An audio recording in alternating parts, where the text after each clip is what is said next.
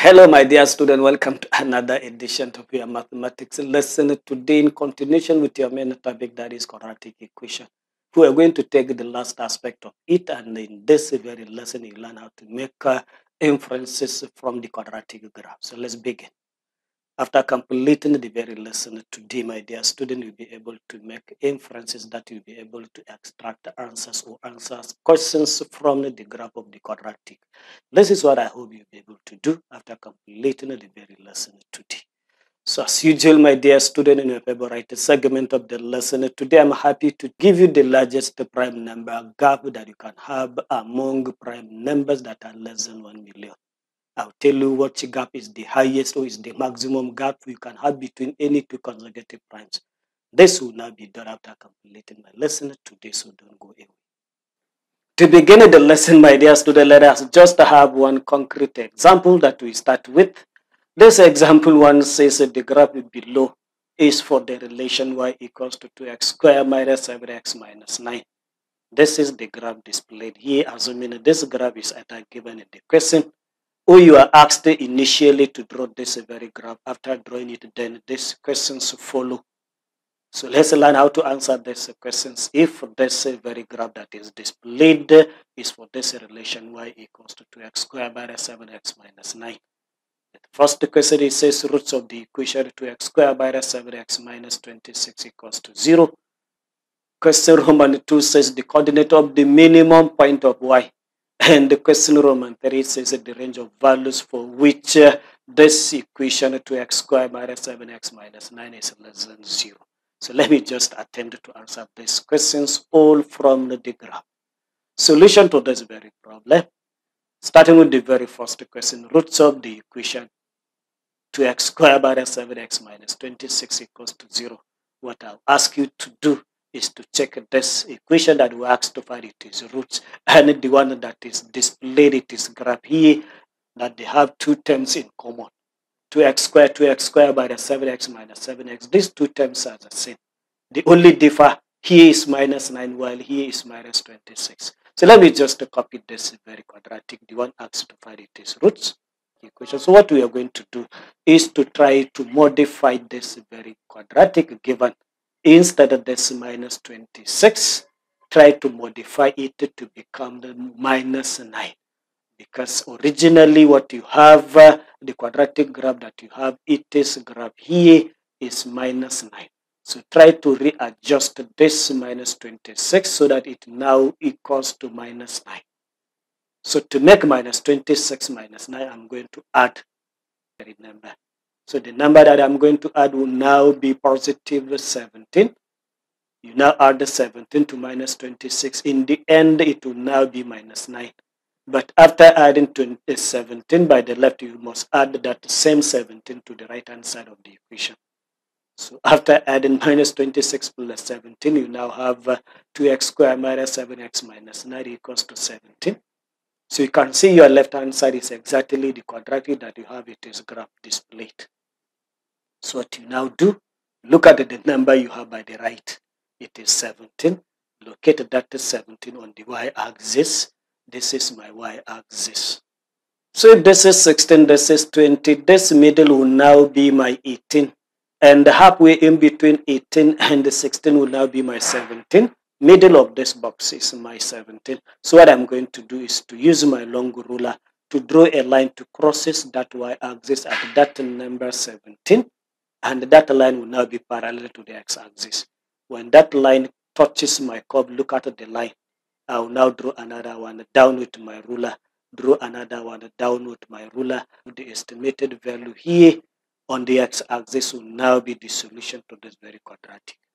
If this is 5, this is 6, this place is now going to be around 5.7. Similarly, if this is minus 2, this is minus 3. This is now going to be around minus 2.3. Let me just write the roots there. So the roots will now be x minus 2.3, that is this value here, and x equals to 5.7, the value here. This will now be the roots of this equation that is related to the one drawn. Let me just move question Roman 2. Roman 2, we have to find the coordinate of the minimum point. The minimum point is this very point where your curve turns up. So what will be x is 2. What will be y here is now going to be halfway in between this 14 and 16. This is now minus 15. So this is the coordinate of the minimum point. X is now 2 and y is now minus 15. So I'll move to question Roman 3. It says range of values for x for which this 2x squared by 7x minus 9 is less than 0. Look at it. This is exactly the quadratic that we have drawn. From which value of x to which value of x, the corresponding value of y is now negative, that is less than 0. You can see from x equals to this 1 to x equals to this 4.5, the corresponding value there is now negative. So there you now write this from this x equals to minus 1 to x equals to this 4.5. The corresponding value of y is now going to be a negative. So I answered this very question number 1, that is example 1. Let me just move to the next example. So example number 2, it says the graph below is for the curve y equals to 2x squared minus x minus 2. This is the curve in red, and you have another line y equals to 2x plus 3. This is the line in blue.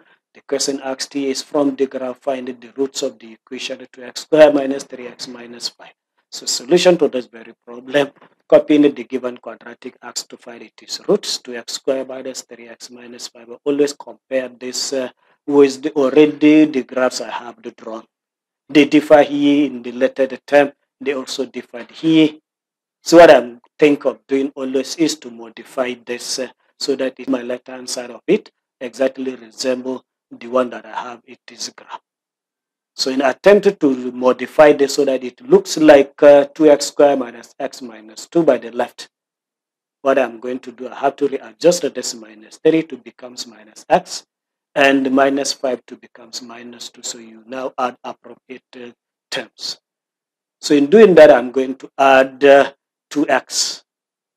I'm going to add 3 to the left-hand side. That makes me to add the same terms in the right-hand side, 2x and this 3. So collecting this like terms is now going to give me 2x squared minus x minus 2. That is this minus 3x plus this 2 that I have introduced gives me this minus x. Minus 5 plus this 3 that I have introduced gives me this minus 2. So I have my 2x plus 3, what I have added by the right-hand side. So you see this, your left-hand side is exactly the quadratic, which I have it is curved here in red. And looking at the right-hand side, 2x plus 3 is exactly the straight line that you have also in blue. Look at it. So what we now do is to now find the point of intersection of the two, that is the curve and the line where they intersect. The value of x there will give you the roots. So x is the root is now be the point here and the point here. So let me just define what will be the point here. The point here is now going to be x minus 1 and the point here is now going to be x 2.5. So that will now be my roots.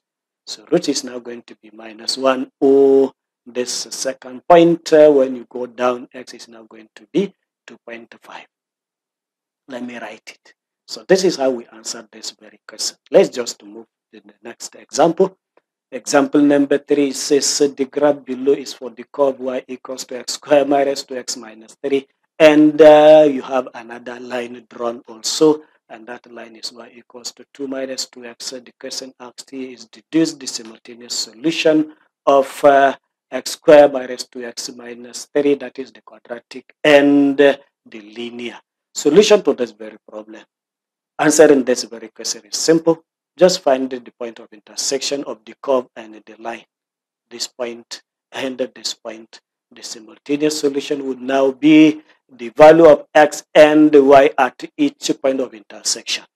So let me do that. So the simultaneous solution will now be, I'll take this point. What will be x? What will be y?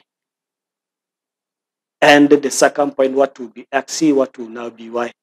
So starting with this very first one, if I go down here, x is now going to be, look at it, x here and y here, what will now be the values there? So if I go down, it's now going to give me x minus 2.2. And the y here is now going to be 6.4. So x equals to minus 2.2 and y equals to 6.4. Oh, I'll move to the second point of intersection. What will be x there? What will be y there? Let me just draw lines, look at it. What will be x at this very point, and what will be y at this very point? So x at this very point, according to my estimate, is now going to be 2.3. And y at that very point is now going to be minus 2.4. So this is how we now find the simultaneous solution. You have to consider both x and y. If it were just a solution, you now consider only x values at the point of intersection. So let's just take one more example. Example number 4 says the graph below is for the curve y equals to 6 plus x minus x squared. We are to use this very graph to determine the gradient of the curve. This is the curve for this quadratic equation. So we are to find the gradient of this curve at x equals to 2. So solution to this very problem. What you now do, just write the formula for gradient. Gradient, it says, is changing y over changing x as usual in every physics or whatever practical. This is the meaning of gradient. So what we now do to find this change in x over change in y, we need to have a tangent there. We now have 2 points on that very tangent. It is those 2 points that we're now going to use to find the difference in their y value and their difference in the x value. So we're drawing the tangent at x equals to 2 because we're asked to find the gradient at x equals to 2. So I'll now locate my x to 2. This is my x to 2 on my curve. It is this point that is x equals to 2. So I'm going to draw a tangent at this very point. Remember, a tangent is a straight line touching your curve at one point. So I'm going to draw the tangent at this very point. So use your long ruler, please. Straight line. Let me just have it like this. So on this line, you now mark any 2 points that you can read their coordinates exactly. You use them to find the coordinates of y. The difference is what gives you this change in y. The x coordinate, their difference in the 2 points is what gives you this change in x. So let me just mark the 2 points. If I take this, x is 1, y is 7. I can read it exactly. X is 1, y is 7. Let me pick another one. This is x is 3, y is 1. So I'm going to use these coordinates. That is 7, the value of y, and the value of y here 1 to get this change in y. Let me just do that. So I'm going to have 7 minus 1. That is this value of y at this point minus this value of y at this point. That gives me my numerator, change in y, over change in x. The x value here is 1, and the x value here is 3. So I'm going to subtract. So 7 minus 1 gives you 6, and 1 minus 3 gives you minus 2. So you're going to have the gradient equals to minus 3. That is dividing 6 by minus 2 gives you minus 3. This is the gradient of this very line. And these are just the samples of questions that you can be asked to find from the graph of quadratic and linear. This is the end of this very lesson. Today, I hope you enjoy it. And let me just move quickly to the last segment, where I promised to give you the largest prime number gap between any two consecutive prime numbers that are less than 1 million. So it says 114 is the largest prime number gap. That is the largest gap between any two consecutive prime numbers that are less than 1 million. This is the largest gap that you can ever have. Let me just explain where this gap exists between which two prime numbers. So it says the gap is found between this prime number 492,113. This is a prime number. And the next prime number after this is 492,227. And if you now subtract the smaller from the larger, it will give you this gap exactly 114. This is the largest gap you can have between any two consecutive prime numbers that are below 1 million. We see more of these things in mathematics in our subsequent lessons.